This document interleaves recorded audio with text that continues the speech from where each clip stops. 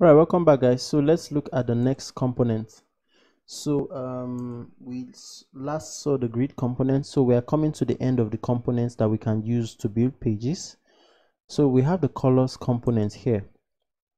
So we've actually seen this before, and basically these are the default colors that come with Ionic. So primary, secondary, tertiary, success, warning, danger, dark, medium, and light. So you can use any of these colors by just changing the color name.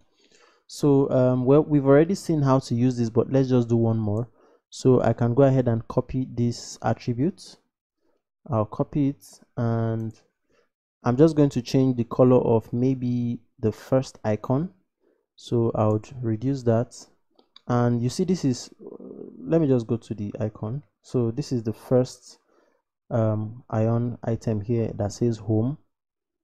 It's actually an ion column that says home, so that's what we have here. And then above it we have the icon, so ion icon, and the name is home. The color is danger. So I can actually change this color to primary, for example, and save, and let's see what happens.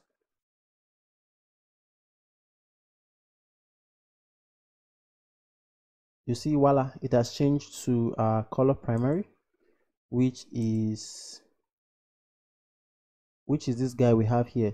So any of the colors you see here that you want to use on your app, all you just need to do is to change the name. So warning, danger, dark, and stuff like that. Okay, so but the question is, what if you wanted to like use another color, like purple, for example, or some other color, orange, so in the next lecture I'm going to show you how you can actually create your own color variable. Okay, it's a little bit techy, but it's actually straightforward. Okay, so if you just take some time and look at what I'm doing, you'll be able to create your own color variables. I'll do that in the next video. All right, see you there.